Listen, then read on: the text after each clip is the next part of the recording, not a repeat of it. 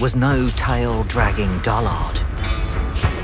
He was as real as any animal alive today. A clever, agile predator with senses keen enough to track me down.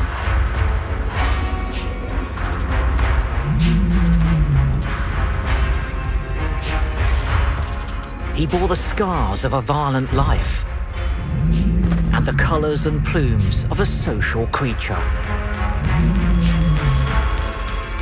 Capable of summoning his kind with a stomach-churning rumble.